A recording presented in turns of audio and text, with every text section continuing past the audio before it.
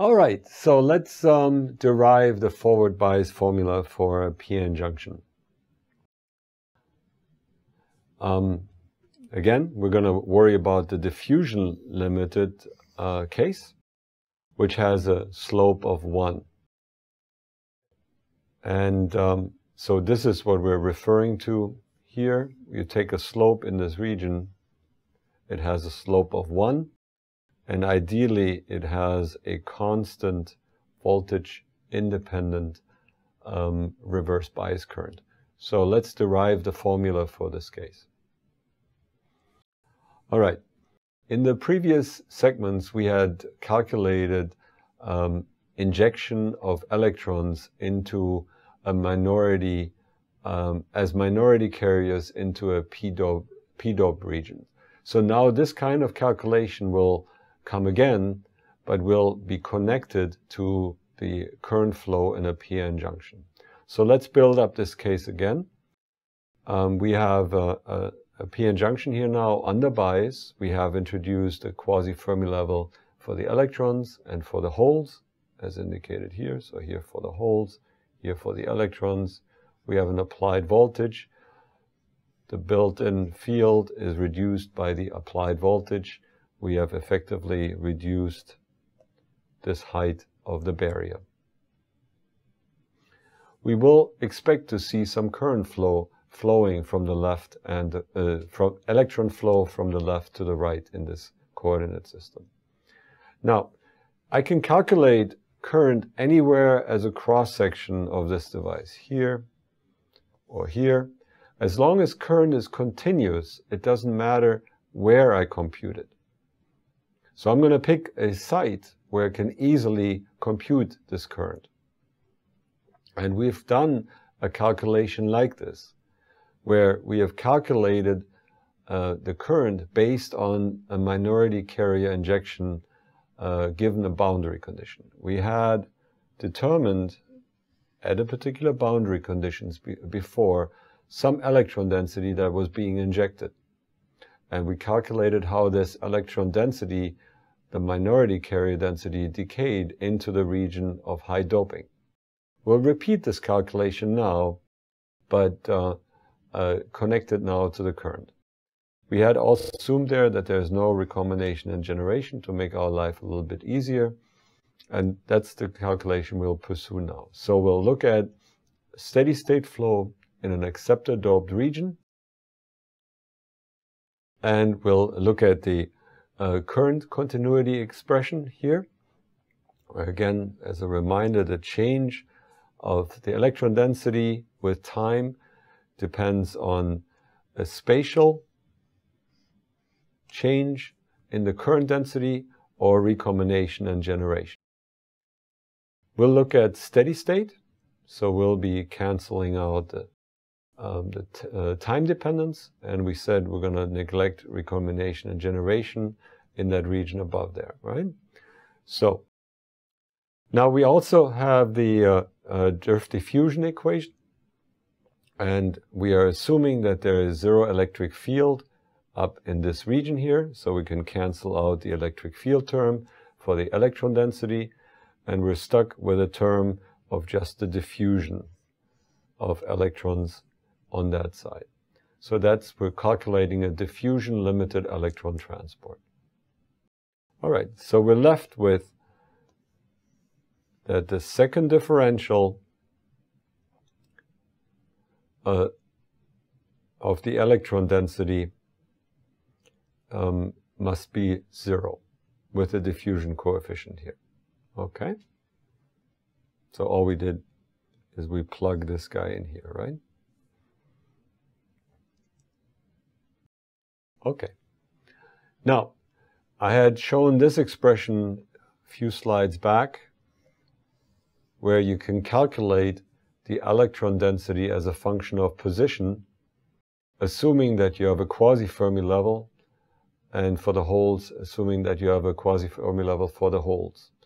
Now, EI depends on the position x. All right. So we had calculated this injection before, so let me just go through the steps. Here's a reminder again, n times p is not just ni squared anymore, but it has this exponential here, where the difference of the two quasi-Fermi levels is the applied voltage. Now, we can assume that at this point here, we're going to home in on this edge. My straight drawing isn't really straight, is it? Here, we call this position 0 plus. And we're going to home in on that position where that is the end of the depletion region under this given bias position. Okay? All right. In that position, we are assuming that the majority carrier concentration, the holes, are given by the donors. And in this case, sorry, not donors, acceptors. So the hole density is completely determined by the acceptor doping. Okay. Given that, in equilibrium over here at this position, we can calculate a electron density. Okay. Now this electron density includes from here this applied voltage. Okay. So this is not the equilibrium density anymore. This is now the density as a minority carrier density induced by the applied voltage. Okay, so we can calculate from here the excess electron density as the density under bias minus the electron density without bias. Okay? And if we take the difference, plug this guy in here, we'll find that the electron density now depends, or the excess electron density depends exponentially on the applied voltage. So exponentially strong, we can inject carriers on this side as minority carriers into the P side. Okay? So a lot of carriers can be injected on that side.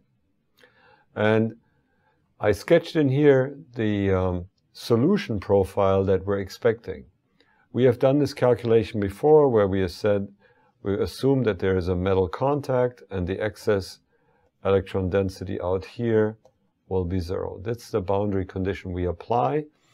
And we have a boundary condition here on this side for the injection of minority carriers into the P side. All right. So here's the boundary condition. At the length, we call this here length WP. At this set point, we set delta n equal to 0. And without a bias, that means at this position that we have reached the equilibrium number of electrons. In this case, that's very, very small because we are acceptor doped, because we have just basically destroyed all excess minority carriers. All right, going back to the differential expression, differential equation for the number of electrons in the system, we have done this calculation. If there is no recombination generation, this term is just a simple exponential, which means the solution to this excess electron density is some linear function with unknown coefficients.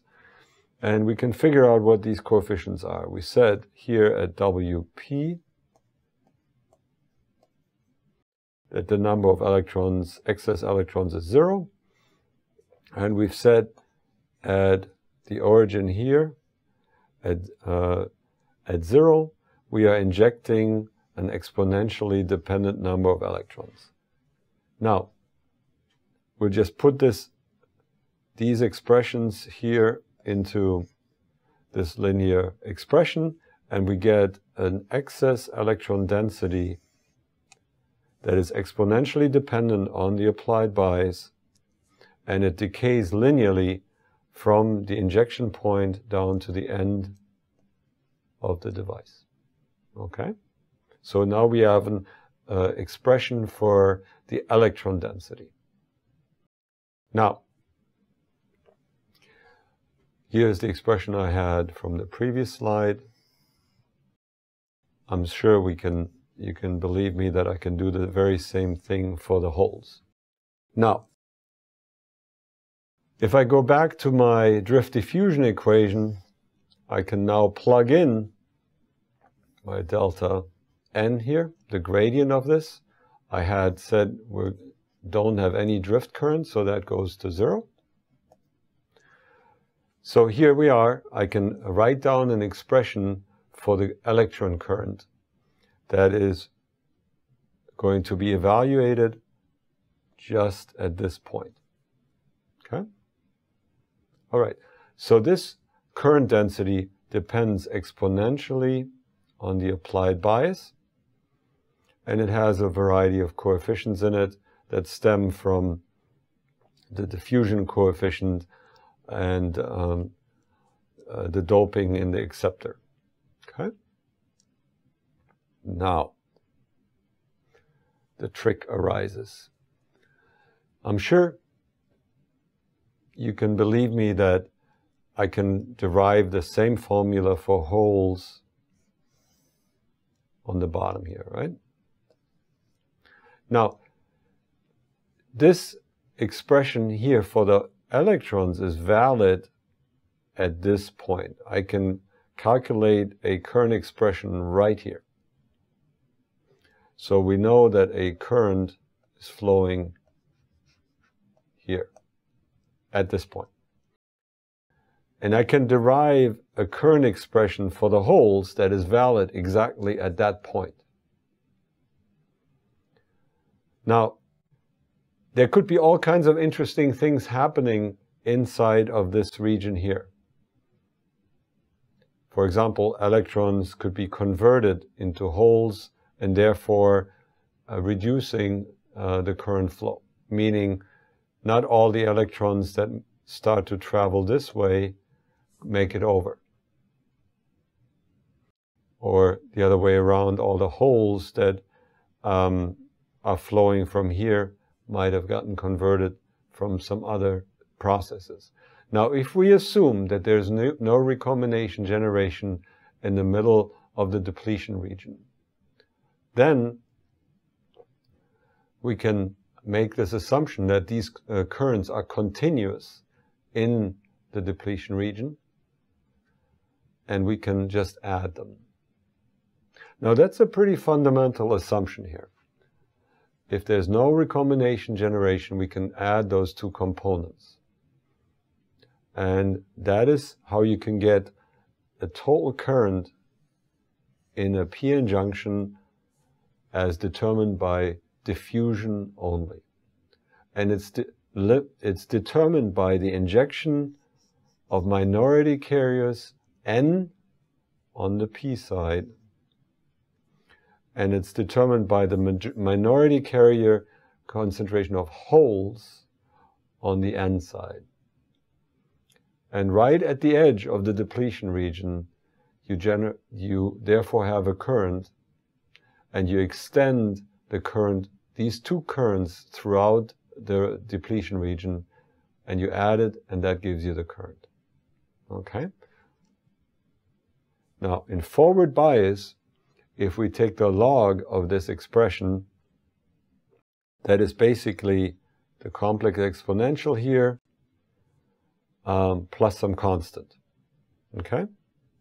So this gives you a slope of 1.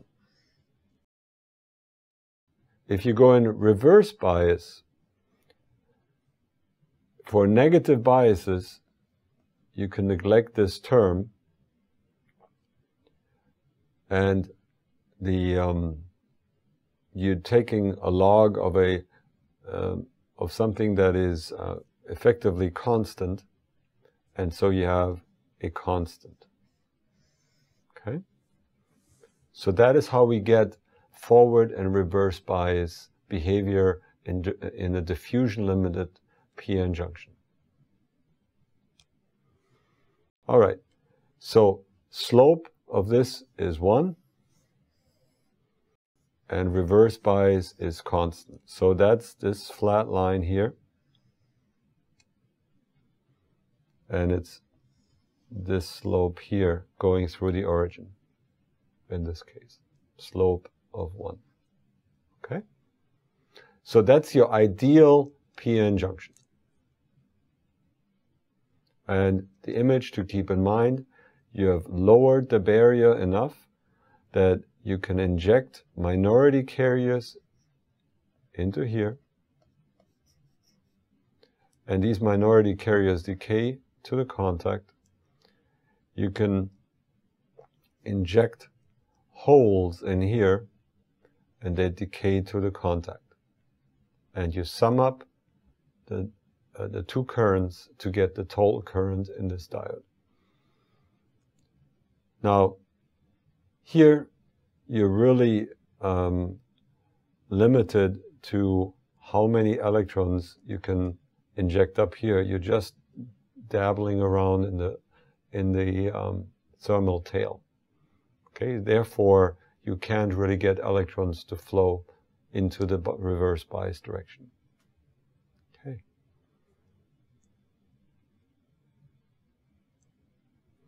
All right, so we have an expression for the forward bias, and now we're going to look at some nonlinear regimes in the forward bias direction. So I'll see you in the next segment.